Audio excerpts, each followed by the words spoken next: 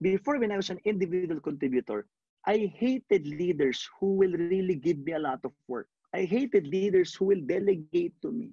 Kaya namang gawin, iuutos pa. However, now I am top management. And of course, when I was managing teams before, I realized that you really have to give work to others. So please take it from me when I say, ang trabaho ng manager ay magbigay ng trabaho. Ang trabaho ng supervisor ay magbigay ng trabaho, because the supervisor and the manager cannot be so caught up in the doing part that she can no longer spend time on the management side.